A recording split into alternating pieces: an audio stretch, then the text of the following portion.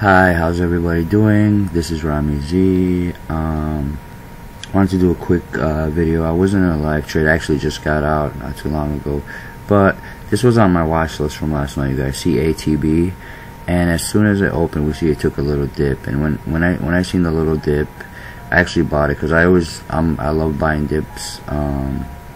So as soon as I hit, I think 471, I was watching it just to watch minute by minute, and I seen a lot of support in this area.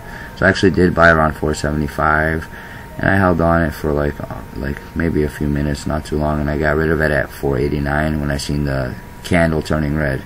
And even though it did still go up, but I just like to lock in profits, you guys. This is why I always say just trade the first 30-35 minutes of the day. As you see, it's right back down to 473 again. This is why I like to trade only the first 30-35 minutes. It's like mostly the most volatile time in the market. I don't like to get in right away because I don't like morning panics, but I just wait for a minute or two to see what happens, and then not to chase, but if it dips and it shows support, I will buy. Another trade I was in this morning was DRYS, and the reason I got in this trade was I was up pre-market and I seen it have a lot of support in the dollar area. So if we take it back, if we look at let's say a 2-week chart. No, we need something more than 2 weeks, guys.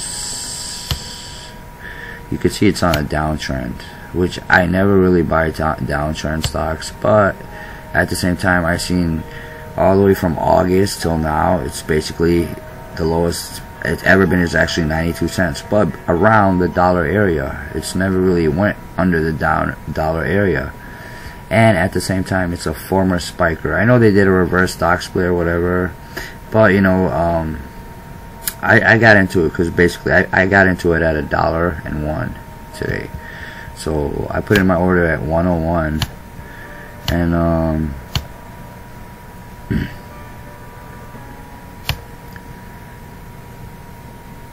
today I put in my order in at 101, you guys. And this was, I put it in actually pre-market because of the news that it acquired the first largest. It was the first big ship from Hyundai, like with a 5. I'm not sure if it was a contract, but it says Drive Ships acquires its first large shipping, a ship basically for their company. And I don't know if that's really big news, but I didn't trust the news too much. But I seen the volume coming in after it. I was like, this thing might have a a little morning spike, and it says Dry Ships has acquired one of the very large gas carriers currently under construction. So I actually had a few different types of news. So Dry Ships acquires a very large gas carrier with a 5-time charter attached to oil. So they got a new ship from Hyundai or whatever, but I thought it would be okay news to move the stock because the stock has a low float. I think it's 1 million float. I looked at the volume; it should outnumber the float. I always look for low floaters, you guys, because these are the ones that could spike the most. If a stock's more than a $10 million float, or a 10 million float, I won't really trade it. I like to stay safe. I know some people think those are junk companies, but I actually like them because there is some volatility. Like I was saying, this morning I got in here at 101 and actually sold at 108. It's only at 7 cents a share profit, but at the same time, I had pretty sure 1,000 shares. I made like $60, $70, something like that. And Alpha Dries, let me look. TD Trader. Alpha Dries, I made $60, and off ESEA, I made $115. Let's look at ESEA. ESEA, I'm pretty sure I bought it around like 160, 170, and got rid of it around 180. And I made $115, so I made $175 for the day, which is not too much, you guys, but it's better than having a job. It's better than going to work. For 35 minutes of work, $175, it's pretty good. I'm actually done for the day. I just wanted to tell you guys, like, when I first started with trading a couple years ago, and I really was into fundamentals a lot, like the companies, the earnings per share, how much debt they have, how much is their revenue, how much the analysts, what are the analysts saying about them. But you know, basically I learned over time and time and time again, short-term trading, like the fundamentals don't really matter. Like I really look at the price action and the technicals. Like I suggest to any trader, if you do want to get into trading, or if you do trade, or any newbies that do look at trade, yeah, it's good to know the fundamentals. Like I know what the company does. I know it's a shipping company. I always know their flow. I always look at the volume, make sure the volume's more than 1 million. That's the first thing I do on my scanner every day, is put volume more than 1 million. I just like to have that volume. And then also, like I said earlier, low floats are awesome for me, and I like low floats. But it's what you like. But I actually recommend just buying low floats. Like, you know, do your own due diligence. Don't just buy any stock or anything like else. Like, you have to do your due diligence and look at charts. But to me, I think the fundamentals matter the most. I think that, I mean, the least. I'm sorry.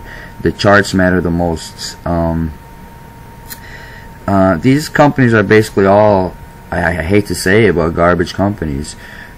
You know, like if we look, let's take a look back. Let's just look at 100-day chart. You see, like, it's nothing happening with the stock. There's nothing in the stock. There's nothing at the stock. Nothing in the stock. If you see the volume down here, there's no volume. So I would never trade this. I would never trade that. You know, this is sideways action. But when we see the stock start moving and the price action start moving, look at the volume. Green volumes means a lot of buyers, you guys. So green volume on a low float stock, you know, if on this day the stock traded 14 million shares. I think this is a 2 million float stock, or I'm not sure, but it's a low flow, I'm pretty sure. And 14 million shares traded made the stock move basically from $1.50 till like $5-6 in a few days. But then, you know, as always, it comes right back, gave it all right back, and we came back to being low again, you guys. So this is the time where you want to be in the stock. There's buying opportunities, there's short selling opportunities, but at the same time, don't just be in a stock when you see this. Always have a lot of volume. Also, you don't want to be in a stock and be the, you know, not that much volume. It'll be hard for you to get out. It'll be hard to execute. I remember being stuck in a stock when I was sub-zero stocks. That's why I kind of stopped playing those when I was first doing this. I was stuck for a few days in a stock. I couldn't execute my order, so be extra careful, guys. And always cut losses quickly, or intelligently. If the stock's in a channel and I'm like, let's say for between this and this, you know, I might give it a little more time, you know, because for the past few days or month or whatever, it's been in the same channel. But like I say, you guys, it's always better to check out the charts than the fundamentals. I love the charts. Fundamentals are okay, but if you could see, this stock fell off the cliff right here. This is a yearly chart, so it's been doing nothing basically since that. But then we had a little volatility right here. This is a 2-year chart. A 3-month chart, like I said earlier, like, this is all the volatility. And then you see, as the volume decreases, the price action decreases, which doesn't happen all the time. But don't use it as a guarantee or anything like that, but use it as a guide, you guys. Level 2, always watch level 2. I always say that. Don't let level 2 make you make your ultimate decisions, but use this as a guide also. To me, my decision is the price action, and the level 2 influences me to see if there's a lot of wallet sellers or a lot of wallet buyers. Watch the times and sales. When I see a lot of green or red or in between, green meaning it took place off the ask, red meaning it took place off the bid. I like to go off the ask. It shows me the stock is in demand. So you guys gotta know, when it comes down to it, it's all about supply and demand.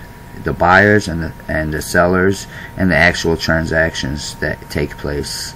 Like right now we have bidders at 572, 570. You know, 800 usually means add 2 zeros to it, you guys. So in most platforms, like we have the sellers at 574. We have bidders at 572. this is for a different stock. This is not let's go to ESEA so we can look at the same stock. For this stock, like we have $1.82 100 size, so that might mean 110,000. And we have 180 somebody bidding with 2,000. 183 for 1,500. You know, most platforms use extra 2 zeros in front of it, you guys. So put extra 2 zeros or whatever. But just use it as a guide. Don't use it as, oh, okay, oh my god. Like, sometimes I want to see if we could get through them sellers. Sometimes I'll see, let's say, for example, there's a lot of sellers at 180, but the stock gets through them, then we hit to 181. It helps. You know, it actually helps. If we look at a chart from right now, we could see the price action, the ticker price is at 180. We have bidders at 182. And we have askers at 183.